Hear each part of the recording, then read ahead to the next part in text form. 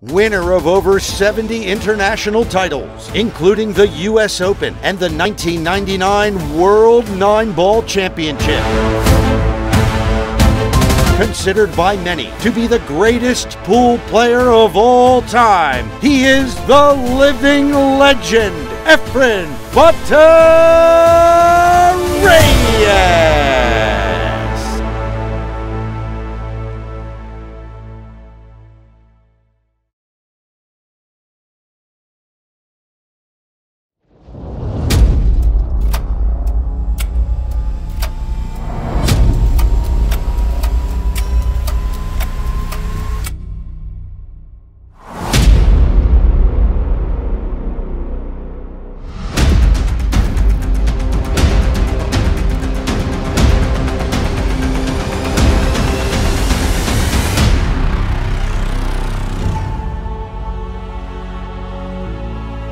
CPBA Premiere.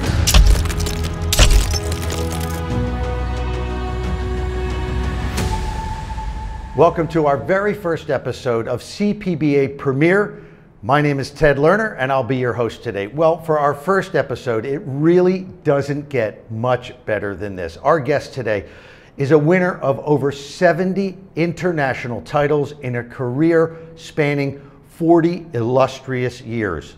He is a two-time world champion, winner of the 1999 World 9-Ball Championship, 2004 World 8-Ball Championship, 1994 U.S. Open Championship. He is a six-time Derby City Classic one-pocket champion. 5 times he won the Derby City Classic Master of the Table. 2-time World Cup of Pool winner with his partner Francisco Django Bustamante. And he has also won 2 times on the International Pool Tour in the mid-2000s, where he won over $750,000. He is a legend around the world, and many consider him to be perhaps the greatest man to ever play the sport of pool. Of course, he is an idol and a national treasure here in the Philippines and to Filipinos residing all over the world. I'm talking about none other than the legend, Efren Bata Reyes.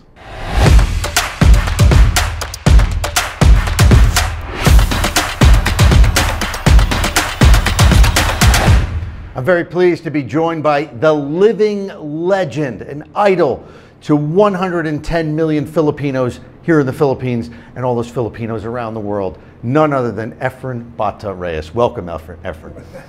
All right, great.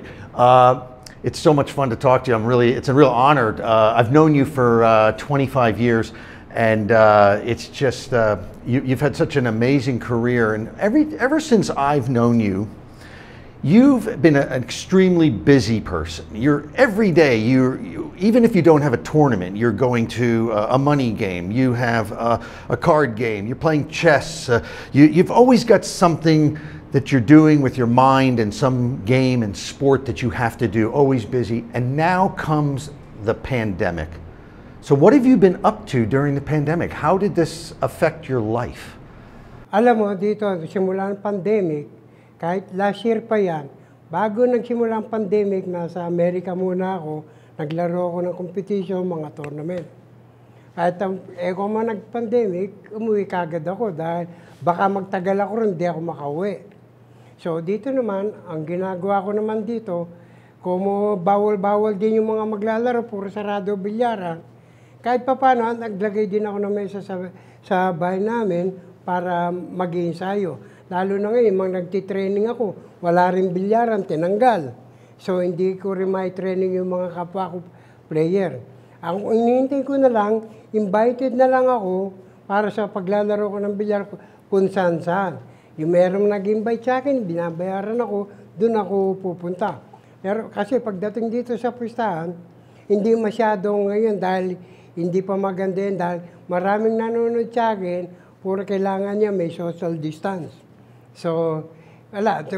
Pag wala akong ginagawa naman, mag-chess na lang ako. Bara, bawal din. Pero kahit pa paano may magawa rin, kahit na konti-konti, pwede rin maglaro.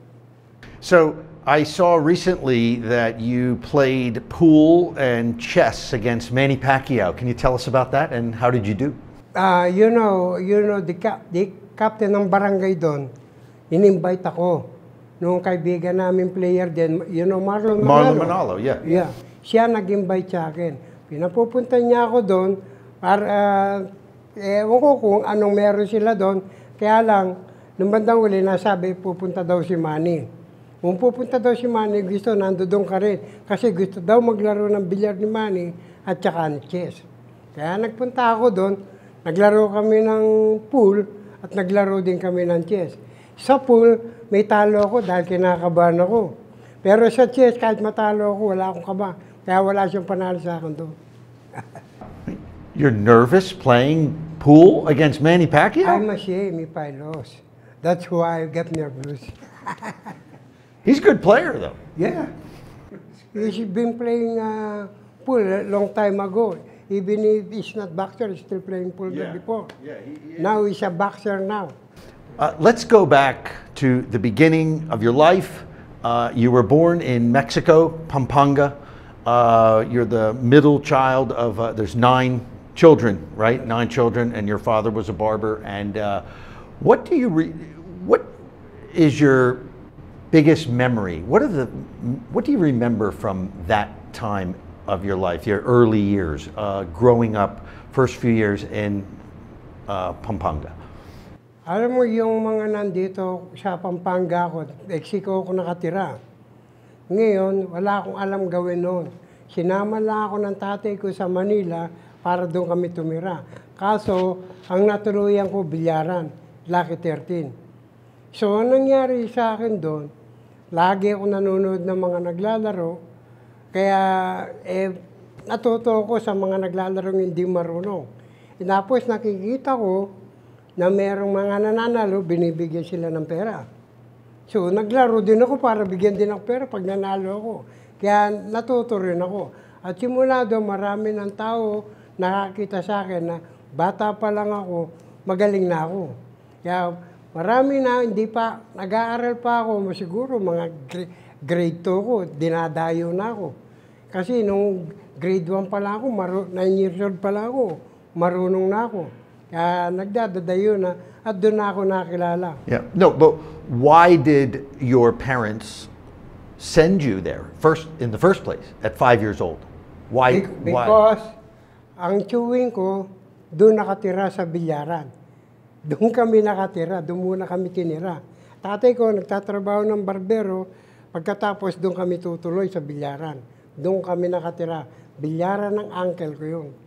Now, people might not realize, but Avenida, the Lucky 13 back then, right? It was a really, I understand that like movie stars went there to the Lucky 13, Avenida. What kind of people do you remember went to the Lucky 13?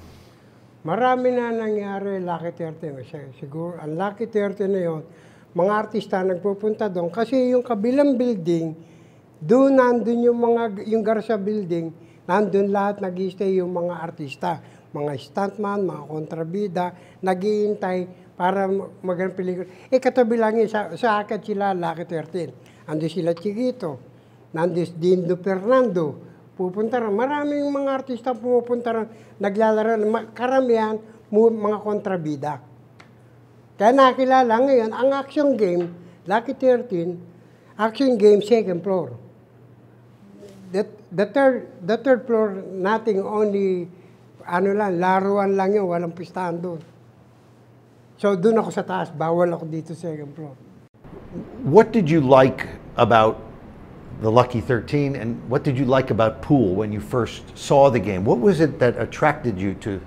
Wala akong mapuntahan, takot akong bumaba. Kala ko nga sa bilyaran, puro pesta kasi may mga ilaw. Alam mo sa baryo namin, kamukha doon sa Mexico, Colabasa, alas 6 pa lang patay na ilaw, wala nang ilaw. Doon sa Manila, Lucky 30 may ilaw, parang piyesta.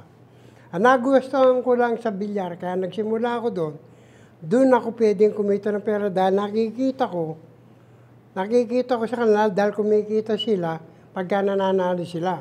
Kaya nag-interest na rin ako sa bilyar kasi Wala naman akong alam na sport kung hindi, yun lang nakikita ko dun eh.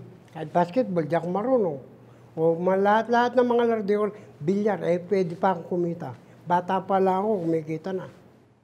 Is it really true that you slept on the pool table there at the Lucky 13? Sa gabi, doon ako matutulog. Siguro, nagsasara ang bilyaran, mga 1 p.m. na. Wala na. Tapos doon ako matutulog sa ibabaw ng lamesa. Umaga, 11 o'clock, kailangan lilipat ako sa ilalim. Kasi may dumarating nagsimula ang mga tao, kaya hindi ako pwede sa taas ng lamesa kundi doon na ako sa ilalim noon. Tapos, pagka nabawa, nagising ako, mag-iinsayo muna ako doon, lalaro muna ako ng mga bandang 11 bago ako matulog ulit. Sa gabi naman, bago magsara, maglalaro din ako mag-isa. Pinapractice ko yung mga nakikita ko. So all kinds of players came through there. There were good players, average players. Not everybody. Some only. But a lot of good players, they coming there to money game because they got a lot of mistakers over there. Like the actors, they have money to bet some guy. You know, there's a famous, I've heard you tell me before, you say, I said, well, how come you know so many good shots? And you said, well, because I learned the basic shots in pool, potting a ball, English, putting backspin on the ball from the good players. But you learn the impossible shots from the bad players, because the bad players just sometimes, they just hit the ball anywhere and they make impossible shots, you know, when they're playing, because they don't think, because they're bad players. But you said you watched the bad players. I'm thinking, at the Lucky 13, is that where you studied all the players? You studied the good players and the bad players? For the good player, sa mga magagaling, wala akong makikita sa kanila. Nang galing. Nanonood ako, ultimo karambola, nanonood ako. Napanood ko Chiquito. Ang laro ng Chiquito sa karambola, magpa-atras. Ginaya ko yung atras niya.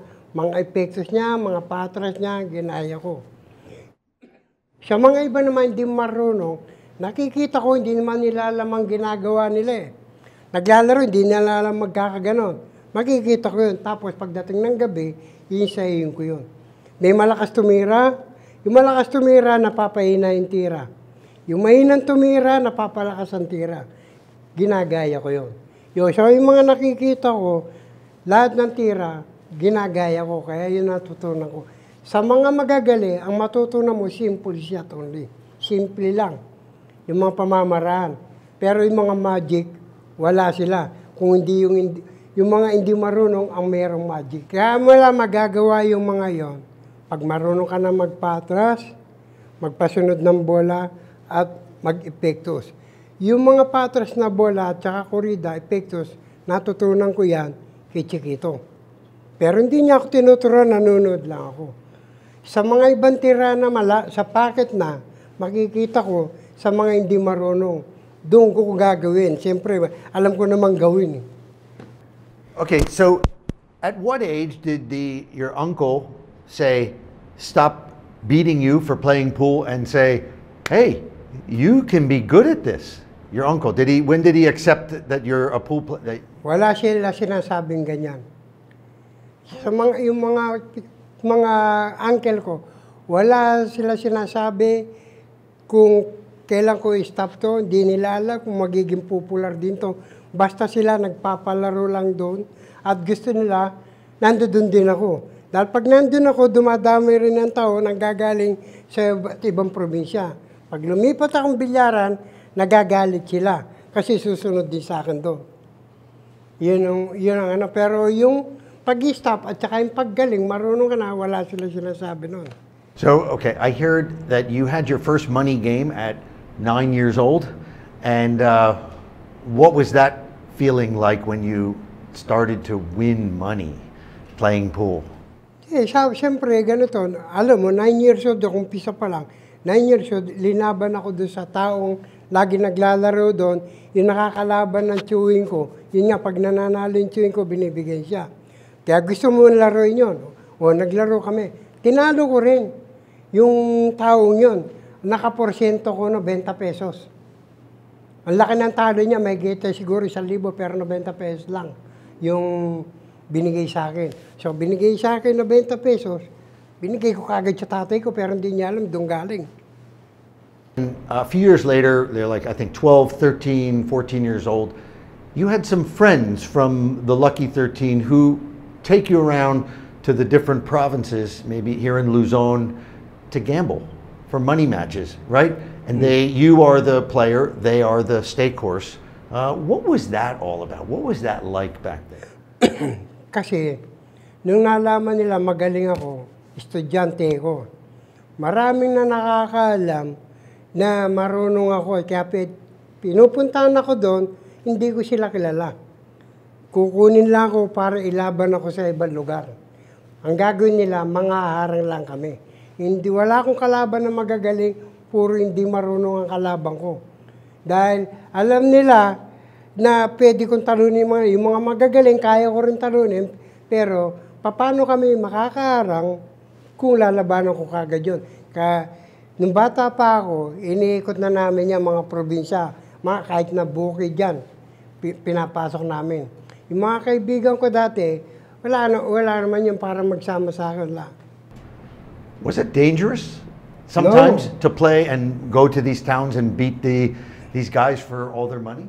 No, nothing. Walang nagalit sa akin sa lahat ng mga dayo ko sa mga ibabang probinsya, kahit na magulong lugar, may mga tinatawag pa mga monkeys, mga magugulong, mga hukbo, sinasabi. Wala nagagalit sa akin. Mga kakampi ko pa nga yung mga yun eh. Hindi naman ako kumikibo eh. Paano nagagalit lang yung mga yan pag ikaw napakayabang mo. Talk about the American base here, Clark base in Pampanga. Did you get a lot of money off of the American guys playing pool? Nothing. Walang pera nung panahon noon. They had a lot of money. Merong pera. A lot of money, maraming pera. Yeah. Ang mga American, maraming pera. Kaya lang dito sa atin, mura pa pera. Ang dollar natin, times 10 pa lang dati yan. At saka mga nagmamanager sa akin, dadalhin nga ako doon, mananalo, hindi na ako magkakaroon malaki, konti lang bibigay sa akin. Hindi ko man alam ang mga porsyentohan dati. Kaya American, gusto nga. Tapos nga, meron pa nga American na gusto pa akong dali sa Amerika eh. Doon ako natatakot. But just to clarify, there was a lot of pool tables in Angeles City at the time because of the base. Pool was very popular, and these American soldiers or GIs, they have dollars and they want to spend it, and they like to drink. Yes. Perfect for taking their money, right? I'm sure you must have taken some American money. Not me, because I am not using my money. Oh, but you beat them. I beat a lot But of your stakeholder. The stakeholders making money, not you. me. Yeah. But at this point, you're 85, so you were almost about 29 years old, right? When did you know that you were first one of maybe the best player in the Philippines? I heard you say before that at 13, 14 years old, you already know you're the best player in the Philippines. And that at 20 years old, even though you've never been overseas, you are already the best player in the world. How do you know that you're the best? First, talk about best player in the Philippines. Nakita ko na lahat sila. Lahat ng magagaling, nung pagbalik ko, galing yung una pa lang, Red Houston pa lang, nakita ko. Pagpunta namin doon sa Red Houston, yun ang first tournament na hindi namin alam yun na meron palang tournament. So, ang 128 players, lahat yan. Kami lahat. Here. No, in US. Yeah. 128 players. Ang mga maglalaro. Ngayon, nandun ako sa taas, manunood ako ngayon. Lahat ng players, pupunta doon mag-iisayo. Lalabas nila yung bola. Tapos, uubusin nila. Lahat sila umuubos ng bola. Lahat na bawat dating lahat sila umuubos ng bola. Pero merong minsan na yung bola hindi sumabog. Linabas nila hindi sumabog. Nahirapan sila doon. Tapos doon sa nahirapan sila doon, lamang na ako. Nakitaan ko na eh. Lamang ako. Okay. Sa mga hindi binibreak, nakikita ko maraming magagaling. Konti lang ang break. Hindi sabog. Placingan. Pahirapan. Nakita ko rin sila maglaro. Malayo. Hindi rin sila pwede. Magaling lang sila ubusan ng bola. Kaya alam ko, lamang ako sa kanila. Dahil ako, meron ako nito. Ginagamit ko yung laro ko, magaling. Kung mahirap, paano titirahin? Bibigyan ko ng, siyempre, yung proteksyon para hindi sila makatira. Yun ang wala sila. Kaya lang, siyempre, kinatagalan, nakikita nila, natuto sila. Alam na rin nila. Kaya magaling na rin sila. Lahat ng makikita nila, pagka kinuha nila, magagawa din naman nila eh. Noong una, hindi nila alam. This was the time we call now the Filipino invasion, right, in the U.S. Who were the names? Give me the names. Who is it? It's you. Who else? The Filipino invasion. Jose Pariga, Francisco Django Bustamante. Only 3 players they got named over there. But Boy Sampson? Rodolfo Luwat's coming, but is different for top ranking. But he's a good player too. But Alaraba, a full player too in United States, more better than Luwat. So why, when you see all the American players, because that is the home, back then, that's the home of pool. The U.S. is the top pool playing country. What is it that makes Filipinos, why are Filipino players like yourself and Parica and Bustamante so good compared to the players, other players from other countries? Si Parica dati, talagang magaling din yung praktisyado dito sa Pilipinas. Alam mo kasi, mga laro dito, puro dayo dito, kung kanina lalaban, napapractice sila sa pagbibigay ng partida sa mga taong mga player dahil wala man sila ipapanalong parehas eh. Kaya nababatak sila, gumagaling sila. Kaya pagdating ng Amerika, sanay na sila sa gustahan, yung mga takot nila, wala. At alam nila, kahit magaling, pwede rin nilang talunin. Kaya baliwala sa kanila kahit sino ang kalaban nila. I mean, I've always seen, I've talked to you many times, you often say it's about the money games, because Filipinos play money games every day for 15 hours a day. And if you don't win, you only get a little balato and that's it, and maybe... But the balato before nothing. Only when they start the tournament, they get balato. The sabers, they say. You've always said the money game, two things. Money games, playing money games, they're hungry, makes them good at pressure, and also playing rotation, 15-ball rotation, because so there's many balls on the table, right? The rotation is more concentrate to other game. Because in rotation, kailangan naubusin mo yung bola kung paano mo maubos. Kasi ang 9-ball napakadali. Kahit sino, kahit panirsera, pwedeng maubos yung 9-ball. Yung rotation din dati, pagkalat, pwede rin maubos. Pero maraming masikip na bola sa paglalaro rotation. Kaya kailangan, ang concentrate mo puro palaisipan kung paano mo maubos. Kaya gumagaling yung mga tao dito dahil ang laro namin dito, puro rotation.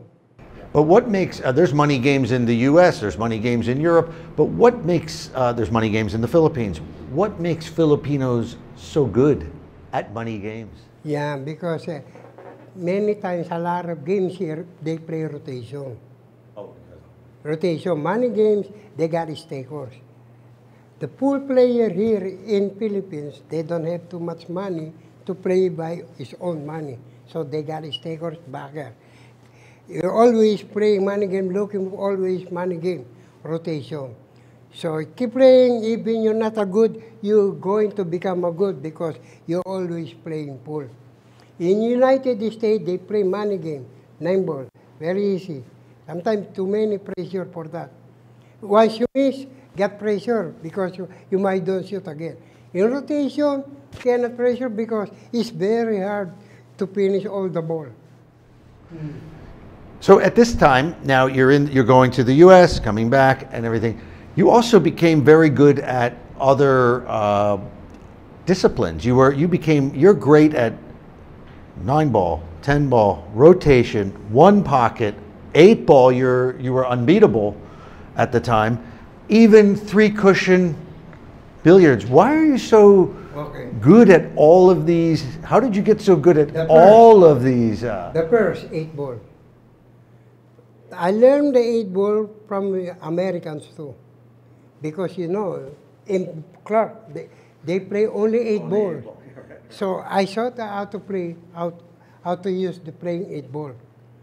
So I learned the 8-ball from it, and I know how to run out too. That's why it's very, and I know how to put the cue ball. I know the exactly simple shot for playing 8-ball. So I learned from 8-ball. In 1 pocket, that's why I learned 1 pocket. I don't know 1 pocket because when I was there, they don't like to play me 9-ball anymore. They like to play me, they ask me to play 1 pocket.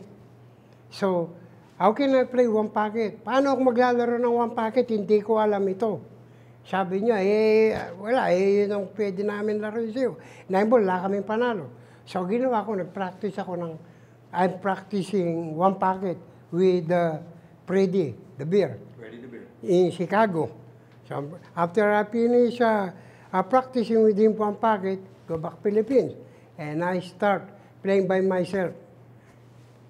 My opponent is myself. Playing 1 pocket, safety, safety, safety. Come back to America, I'm ready now to play 1 pocket to everybody. Because I know how to safety, I know how to move, I know how to run out.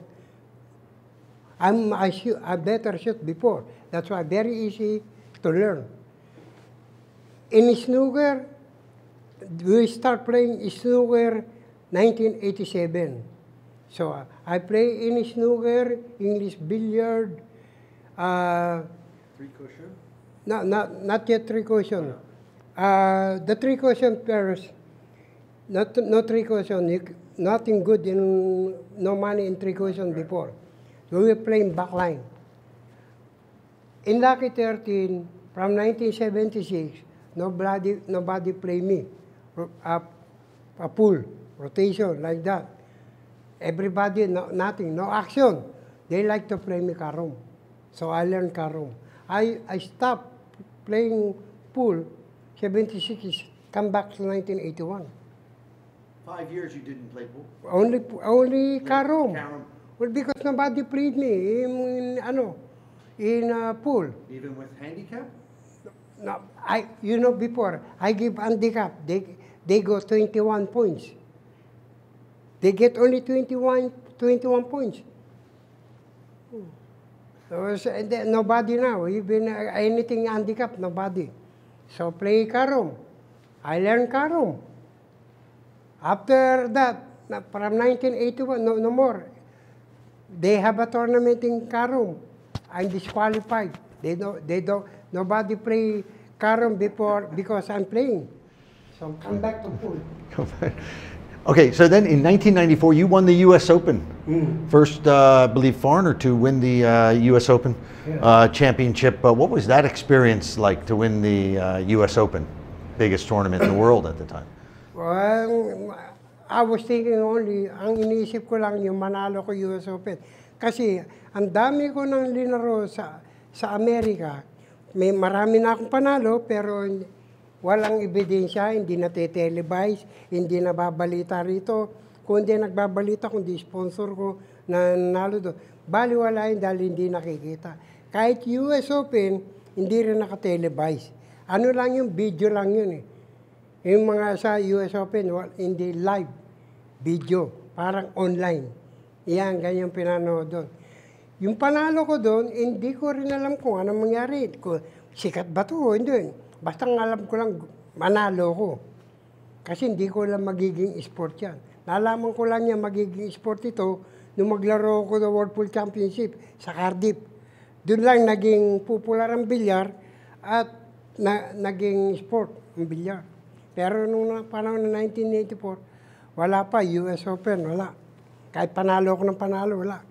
Let's talk about that. 1999, you won the World Pool Championship, first event promoted by Barry Hearn in Matchroom. The sport of pool after that in the Philippines just exploded in popularity. What was that like? Describe what it was like when you came back to the Philippines and as the world champion. Naglalaro ako ng World Pool Championship. Kinakabahan ako dahil ang dinadala ko ang bansa ng Pilipinas. Naglalaro ako doon dahil maraming din mga World Pool Championship dahil maganda rin itong wood na to sa buong mundo to eh. Gusto kong manalo rito para malaman paano mangyayari dito kasi bago ako maglaro ng World Pool Championship, naglaro muna kami ni Django dito sa Alabang. Eh maraming tao na punong-puno yung sumisikat na yata itong bilyar. Kaya kasi marami ng tao, punong-puno yung bilyar doon. Naglaro ako ng Cardiff. Kailangan manalo rin ako. Pero hindi ko alam magiging sport yan. Kasi nung dami ko ng pinanalo nga, kung saan ako naglaro, hindi sumikat din ng bilyar. Kasi dito sa atin, baliwala bilyar dati. Mga puro kanto-kanto lang mga naglalaro. Pero nung manalo ko doon, pag-uwi ko, marami salubong. Marami ding interview. Ay, nisalubungin ako, pati presidente, sumalubong din. Wala, naiyak na ako. Siyempre, hindi ko alam magkakaganito. Ngayon lang, sa dami ng pinuntahan ko, ang dami ko na linaro, at alam na rin ng buong mundo. Ako na ang pinakamagaling sa buong mundo. Pero doon ko lang nakita. Kasi doon sa Cardiff din na yun, hindi dapat ako kasali doon. Disqualified din ako doon dahil wala ako dito sa atin na pinadala sa Cardiff. Naging wild lang ako doon. Nagre-reklamo mga ibang bansa, mga ibang buong mundo, bakit hindi kasali ang pinakamagaling sa buong mundo? Kaya nasali ako doon. Binigyan ako ng wild. So now after winning the World Pool Championship, you become so popular. You're already popular in the Philippines, but so popular. People, everywhere you go, people are crowding around you. They want your they want your autograph. They want a photograph with you. I've seen you at tournaments in the Philippines where they follow you into the men's room. It's just crazy. Describe what it's like to be an idol. Yun nga hindi ko rin alam eh. Marami sumusunod sa akin, marami nagpapakuha, marami nagpapa-autograph. Bakit ganito ito? Hindi naman ako artista. Sabi nga, etong pool naman, hindi naman sikat dito. Pero mo kung saan sinusundan na ako ngayon, maraming nagpapapil. Tingnan mo nga itong kamay ko, nagkabukol na nga yan dahil sa kaka-autograph. Yung mata ko, nasira na rin dahil sa kaka-picture. Eh, hindi ko alam mangyayari yung mga ganyan. Kaya lang, siyempre, kung mo nandyan na, obligado ka na, siyempre. Alam ka naman, ayoko, nakakaya. Siyempre, obligado ka. Sumunod ka na sa kanila. Marami nga pumupunta dyan, napakalayo pa ng lugar para puntahan lang ako. Obligado na ako doon. Right, and so this led to you often would talk about pressure. Like when you play outside the Philippines, there's not so much pressure, but when you're playing in the Philippines, after you win the World Pool Championship for the next 20 years here now, there's so much pressure on you. Talk about that pressure. How much pressure was there? Because when you lose, people always whisper, "Oh, he's no good anymore," right? I mean, okay, paliwanag ko siya yung pressure. Wala pa yung Cardiff na yan, wala pa yung mga tournament na yan, wala akong pressure. Bakit kamo? Ako naglalaro lang. Matalo man ako, baliwala sa akin. Kasi ang matatalo sa akin kung sino yung pumupista sa akin. Eh ako, di man ako namumusta ng pera ko. Pag namusta ako, siyempre, nervous ako. Kaya wala ako nervous yan. Kahit saan ako pumunta, wala ako nervous yan. Maliban na lang, pag naglaro ng tournament, sarili ko na ngayon. Pag natalo ko isang beses, talo na ako, doon ako nagkaka-pressure.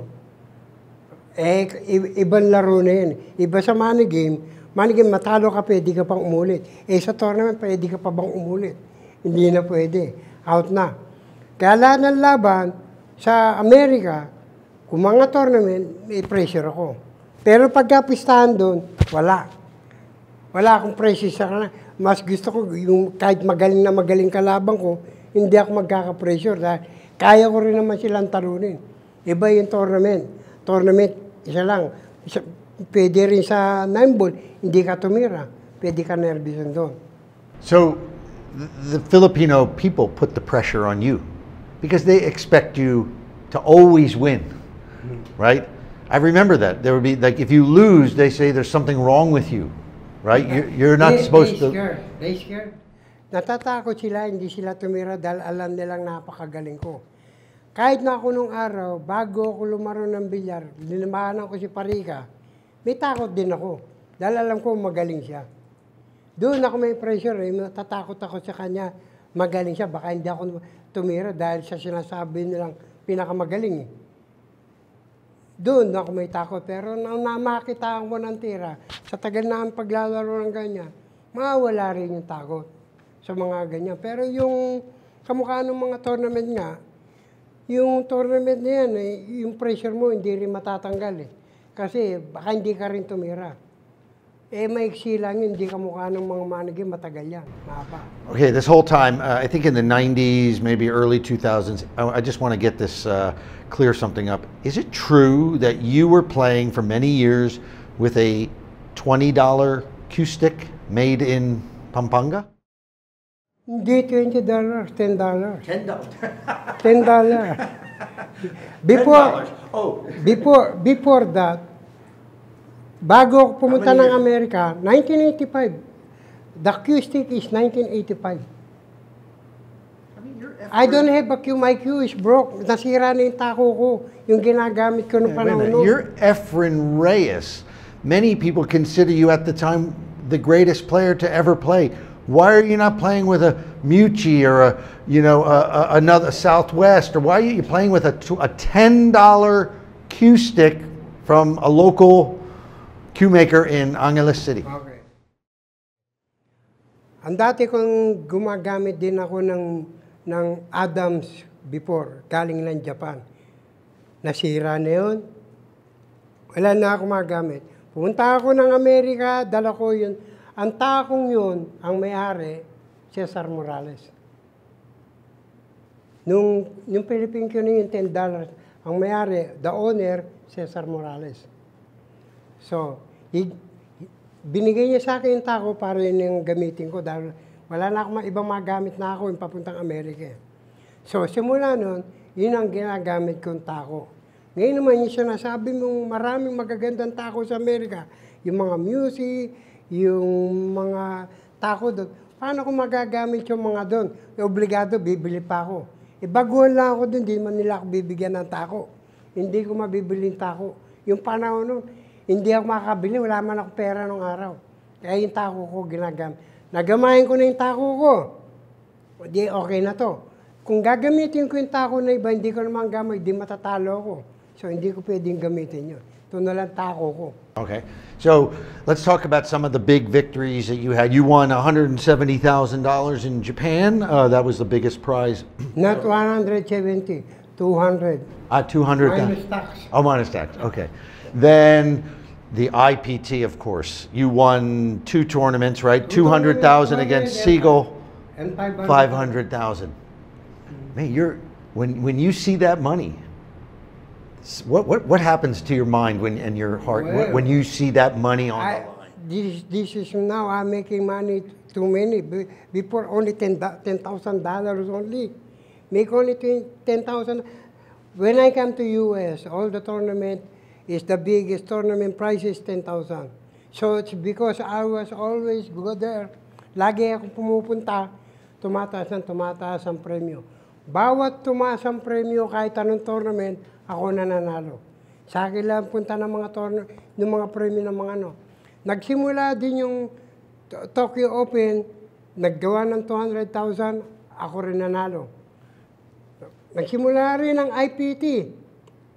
Bago IPT, Ang World Pool Championship muna, sa Cardiff, $50,000. Iyon ang nagkaroon 1999. Yun ang malaki muna. Ang sumunod doon yung Japan Tokyo Open, 200,000. Sumunod doon ang IPT, 200,000. Another IPT, 500,000. It's supposed to be another one for 1 million. But the producer and the organizer, they're going to jail. Yeah, right. So no tournament. Yeah, but when you see that kind of money, obviously everyone gets excited, but not everybody can win because of the pressure. Why you? Why do you think that you're you're able to win so many tournaments with big prize money? Okay, I play tournament. I was thinking to make money, okay? First, if you got a place already, like 64 players or 32 players, I get prize already. So whatever I get prize already, sure, even I get money already. Oh. So the price is no more in my mind. Only in the beginning. Nung pisa pa lang kasi baka hindi ako makakuha ng premyo. Sayang yung lakad ko. Meron na akong mapipremyo kahit matalo ko. Wala na isipan yun. Tuloy-tuloy na yun. Yeah, I saw against Rodney Morris, you don't even look nervous. No, nothing. You're shooting for $500,000 on the 8-ball and you're like relaxed. Yeah, because it's nothing in my mind. Wala na siisipan ko yun. Basta isipin ko, at saka ang kalaban ko, lamang naman ako rito, hindi mahirapan sa akin to. Kahit na anong pa mahirapan sa akin to. Ngayon pa. Okay, you won 2 World Cup of Pools, the doubles event from Matrim. I got pressure. Yeah, I remember that. But with your partner was Francisco Django Bustamante. Talk about your relationship with Django. Maganda ang pagkakasama namin ni parang Django. Lagi naman kami magkasama dyan. Team kami, bata kami ni Boss Puyat. So kahit siya magpunta, kasama ko siya. Hindi kami magkalabang. At pag kami tournament, may mga usapan na kami na savers. Kung hindi kami 10%, hati na kami. Kaya doon sa IPT, 500, hati kami ron eh. Tsaka yung mga, alambawa, sanggana. Hindi ako natatakot sa mga kalaban ko, natatakot ako sa mga kasangga ko. Okay. Who, over the years of playing in the U.S. and all over the world, who are your biggest adversaries, the ones who've given you the most trouble over the years on the pool table? The toughest players? From U.S. And anywhere. Who's the toughest? Give me some names. Toughest players. My toughest player when I come to U.S., I know it's Mike Seeger. Mike Seeger. But Mike Seeger quit 1995. So the next one is Early Strickland. For that, because no more Mike Seeger. Because Strickland is more 9-ball player. He got very strong hand. But Mike Seeger very strong here. And he got a good shooter, you know how to move the cue ball. And sometimes he's scared, but the pressure for him looked like nothing. But I saw the game when he played because I saw my game to his. So sometimes you're scared playing Mike Siegel. Yeah, because nakikita ko yung tira ko, nakikita ko rin sa kanya. Yung mga iba magagaling lang bumrake at saka mga shooting, pocketing. Pero hindi ginagamit ito. Sa kanya, ang gumagamit na nito, si Mike Siegel, si Nick Barner, si Allen Hopkins, ang mga gumagamit niyan ng merong ganito. Yung mga iba, puro shooting, magagaling. Kung tutusin, magagaling sila sa akin sa shooting. Yung mga yun eh. Kaya lang, siyempre, in the long run, lamang pa rin ako dahil mas lamang ako dito eh. What are some of your greatest memories in tournaments over your career? Give me like 2 or 3. You have any? The first one, Color of Money. Okay, that's when you played Strickland in a race to was 120. 120, and it was in Hong Kong. And that was the money. The promoter was Bob Moore. Bob Moore. That's yeah. it. And then after that, You won that. Yeah. After that, the World Pool Championship. That's the second. But the first one is more the beginning when I played Mike Seeger in Baltimore. I know Baltimore, in LA. We're playing in LA. Yeah. That's 1987. That's one of your biggest memories. Yeah, biggest memory when I play, because he plays so good, I play so good over there. But for pool, I'm more in 1999 World Pool Championship. Okay, so you have, in the last few years before the pandemic, you've kind of gone on a retirement tour. No retirement. Well, what does that mean? What does that mean? That you're not in competitive pool tournaments anymore, but you do go to play one pocket. So what does that mean? Like the Efren Reyes retirement or farewell tour that you did in Germany. Look, tell us what are your plans here? Like, in-invite ako sa Germany, kasama ko si Parin Django sa Germany para mag-exhibition sa mga iba't ibang lugar doon. Pero hindi ko alam na gagawin nilang farewell yun. Wala man ako sinabing magre-retired ako. Magre-retired ako pag hindi nakain ng kamay ko, yun ang sinabi ko doon, pag nanginginig na yung kamay ko. Magre-retired ako. Pero habang hindi, tutuloy ko pa yan. O maaaring naman mag-retard ako sa tournament, pero sa money game hindi pa. Tutuloy ka. Yung sinasabing farewell doon, sila naglagay doon. Yung kusino yung nag-invite sa akin doon. O yun ang nagkapera doon.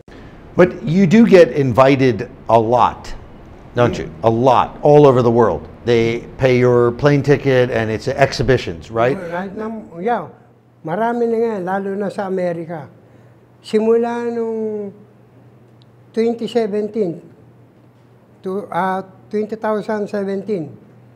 2000 ba yun? 2017. Doon nagsimula, marami na ako exhibition. Doon sa Amerika. Puro ano na lang yan. Exhibition, no more tournament. Yung mga laro ko dyan, nagbabayad sila, bayad ang ticket ko, bayad ang hotel ko, babayaran ako doon mga $2,000, $2,500. Bawat punta ko isang lugar. Marami ako napupuntahan, kaya lang, hindi ako pwede magtagal. Hindi ko rin kaya, tsaka, ang pinakamatagal ko doon, 2 months lang. Pagdating ng 2 months, kailangan umuwi ako kahit wala pa yung pandemic. Okay, but I know, like you said, you went to Germany, maybe, did you go to Brunei, or have you been, I mean, you've been all over Asia with invitations and everything. I guess it's easy money, right? Tournaments are difficult money, because the tournament prize monies are so low, it's so difficult to win money. So why play tournaments when you can just go to exhibitions, right? You get a lot of exhibitions. Oh, kasi sa tournament lalaban pa ako. Kailangan talunin ko pa sila. Parami na pa naman magagaling yan para magkaroon ako ng prizes.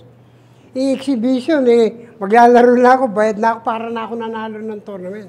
Maglalaro pa rin ako ng mga tournament doon, kaya lang pipili ko kung mga ilan ang pipiliin ko. Kung sa Germany, kaya napupunta doon, minsan kasama ko pa si Parin Django para maglaro ng exhibition doon. Pero hindi ko naman gusto talaga masyado rin sa German dahil maliit ang mga bayad doon Ano na lang yun, pilitan na lang doon. Mas maganda, parating nga ako sa Japan, nag-exhibition challenge at saka sa Amerika. Ang punta ko sa Amerika, exhibition, tapos pili ako ng mga tournament. May mga tournament ako naka-schedule doon. Tournament, bakante, exhibition, tournament, tapos exhibition, uwi na. Yun. Are there money games in the US for you, or no? It's hard to find. It's very hard for me to play money games now because a lot of good players. Nobody weak player they gonna play me now. They like easy game. Very, very smart man. play me over there. Yeah. Okay. But so what is your plans? Let's say in 2022 in the future here. Will you go to the U.S. play one pocket? Will you go to the Derby City next year? I tried. Iniisip ko pa kung pupunta akong Derby Classic ngayon. Itong next year. Kaya lang, baka hindi ako makapunta ng Derby Classic kasi meron SEA Games sa Vietnam. Kaya baka next year, baka hindi ako makapunta ng Amerika. Pagkatapos siguro ng mga SEA Games ko, baka pwede yung invited lang mga exhibition doon. Kamukha sa Switzerland, invite ako. O baka pumunta rin ako ng Amerika uli. Maghanap ako siyempre tournament din. Habang naghihintay akong tournament, hanap din na exhibition. So the tournaments you like, it seems like one pocket is where you want to play one pocket. Is that right? Yeah. Okay, so I'm sure you would say 9-ball, 10-ball, anybody can win, right? You don't have a big chance of winning. Tell us right now, all the people watching, one pocket. Who's the best player right now in the world? One pocket. Is it you? No, not me. Not now. No? Not now. A lot of good players now can beat me in one pocket. I know before I know is Alex Pagulan is the best one pocket player now in America. But sometimes a lot of people they beat Alex Pagulan. We don't know who always playing one pocket and who is the young player for one pocket is the number one. Well, I don't know who's the young player. I think you're just being humble. I think you're just. No, not me. You don't want to brag. Because I'm too old. I cannot handle now the cue ball. Before I know how to put the cue ball in one pocket, the move is very good for me. Shooting is very good. Now my shooting is no good. My move is still in my mind, but I cannot handle the cue ball. Don't work. So a lot of top player in America or Filipino, they can beat me now. But before, I can say I'm the best. In a one pocket player, but now a lot. Speaking of other, yeah, go ahead. If they get old, maybe I still be the best. Speaking of other players, Yeah. what Filipino players do you like in the younger players right now? Let's say the middle-aged and the younger ones. Give me some names that you like here in the Philippines of players. Maraming magagaling ngayon dito sa atin ngayon. Maraming nadadagdagan na full player na magaling. Ang pinakamagaling ngayon dito sa... Dati, nakikita kong pinakamagaling ang pocketing. Ito si Dennis Orcolio. Kaya siyempre, nagkakaedad na yan. May bata ngayon, ang kalaban niya, si Carlo Biado. Si Carlo Biado, nakita ko noon dati, na-improve, pati break, na-improve. May magaling mag-shooter sa kanya ngayon, si Anton Raga. Kaya lang itong Anton Raga, hindi pa siya masyadong kilala, hindi pa siya na-expose, dahil hindi pa siya masyadong dumadayo at hindi masyadong nakikita sa TV. Na-tiyempo lang Carlo Biado, na TV, nanalo ng US Open, kaya nakilala siya. Pero kabalikatan niya, ngayon dito sa Pilipinos, yung Anton Raga. Kung nandito si Dennis Orculio lagi, maaaring silang tatlo ang magaling lagi dito sa atin. Eh si Dennis lagi nasa Amerika. Hindi masyado rin sumasali ng tournament. Puro money game. Laro niya to. People say you're the greatest player to ever play pool. You have the greatest mind in the history of the sport. This is what many people all over the world say. So take us inside the mind of Efren Reyes. Tell us, what does it take for future players, what do they need to know and to do to become like you? Maraming gagawin pa yan, yung mga ganyan. Ako sa bilyar, di nila siguro magagaya. Pagdating dito sa bilyar. Kasi marami na akong napagdanan, marami na akong napuntuhan, nakilala na ako ng buong mundo. Nagustuhan ako ng mga tao, hindi ko alam sa galing ko, sa pagkatao ko, na ganito. Ako, nagpunta ako dati, dumadayo ako, dinadala ko rin itong bansa natin. Pilipinas, may bandera, lagi. Sila, wala. Naglalaro sila, siyempre yung kanilang proteksyon, ang sa kanilang paglalaro, walang iba. Ako meron. Tapos, sa pag-ugali siguro, sinabing gano'n, sila kala mo napakagaling na. Hindi pa. Iba yung sinasabi lang napakagaling na. Ako hindi ko naman sinasabi yun.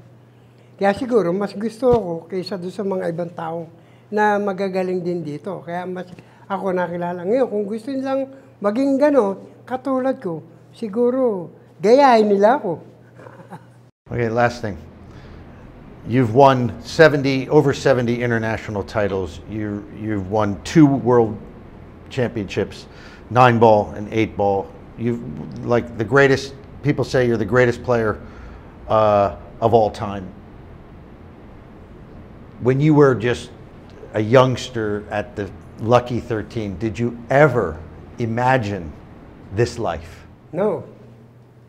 Wala akong iniisip na ganyan, na magkakaganon. Wala akong iniisip na darating ako sa ganon. Bastang alam ko doon, naglalaro lang ako, maghanap buhay, maglaro ng bilyar pag nanalo, magkaroon ako. Hindi ko alam kamukha ng bilyar kung magiging popular o makikilala ako dahil nung araw, bawal ang bata, tsaka hindi nintinding bilyar, lahat binabawalan mga paglalaro. Kaya lang naman ito nakilala itong bilyar. Nung maging sport na yun, nung pagkatapos ng Cardiff, doon pa lang. Tapos, laging maraming tournament dito at nate-televise lagi. Doon lang. Pero maliban doon, tsaka yung mga darating na ganyan, paano ako magiging world champion? Hindi ko inisip kung world champion ako hindi nung araw. Hindi ko naman alam, wala naman tournament nung araw. Kung hindi puro dayo lang, mga harang lang. Are you, because pool is, and all the billiard disciplines are very, mind and strategic games,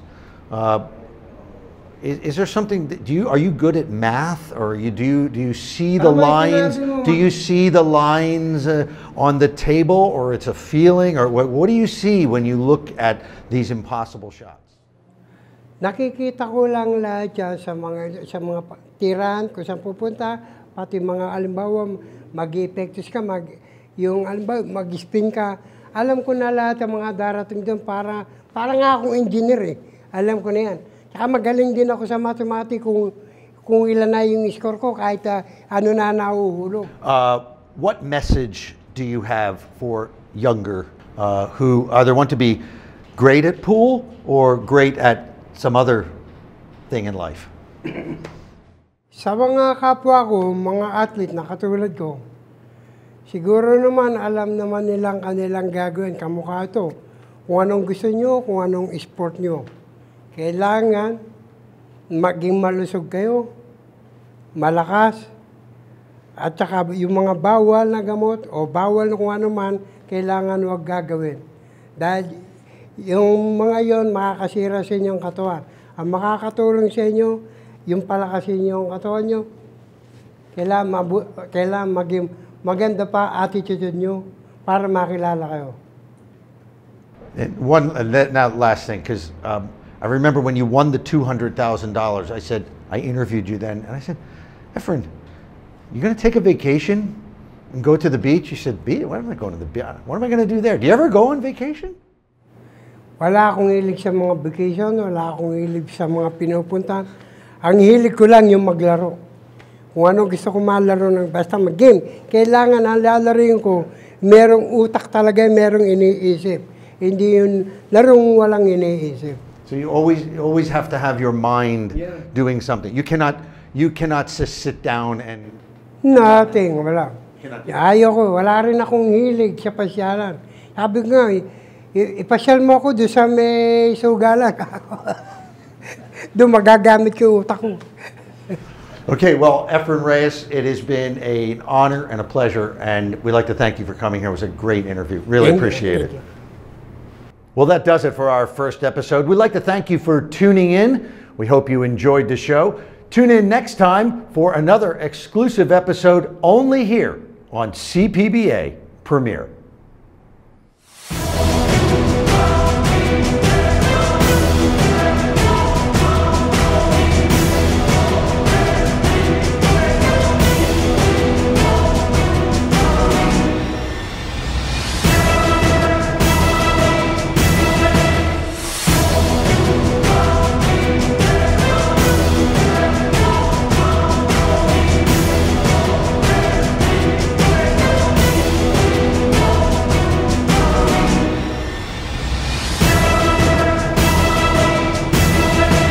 CPBA Premiere.